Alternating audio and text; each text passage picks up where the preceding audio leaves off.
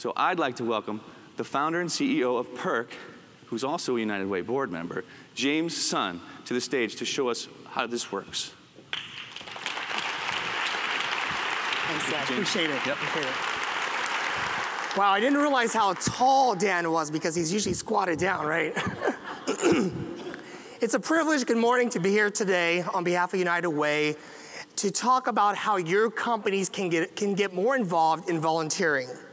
With the economy the way it is, and with so much hurting people out there, this may be one of the most important things that we can do. One way of getting involved that I want to introduce today is a program called Volunteer Impact Program. It's something new. It was designed to help nonprofits use more volunteers and utilize them more effectively. The initial startup money came from Boeing Corporation, so big round of applause for Boeing. And as a startup entrepreneur, I know how hard it is to get that first check, and so thank you very much. The program is going really, really well, and the beauty behind it is that it started a chain of events. Symetra, the financial service company, is now stepping up to bring this program to scale. Thank you, Symetra.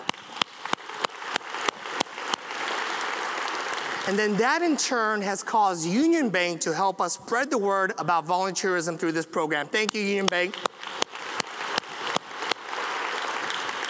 And together, we will create the biggest Martin Luther King Day of Service next January. Seeing that, of course, our long-term partner, Microsoft, said, we need to be a part of that as well. So thank you, Microsoft. And they've committed to turning out big numbers for volunteers for MLK weekend. In fact, the Microsoft volunteers will have a very, very special focus, helping low-income families deal with all those dreaded financial aid forms. In King County next year, there will be more than 3,000 low-income high school students that qualify for full-ride scholarships. But the rule is that they have to actually get the applications done by the end of January. So Microsoft employees, being the smart people that they are, will help make that happen and keep more kids college-bound.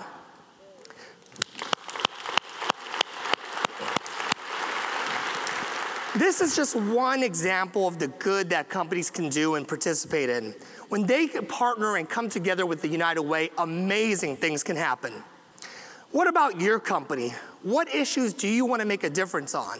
For our company, what we do at PIRQ is we actually ask ourselves and ask employees, how many meals can we donate this month? And we drive that as a business factor. So for your company, the question is, how can we get volunteerism up to be part of the core values of your company to get it above what Dan's talking about, the 500?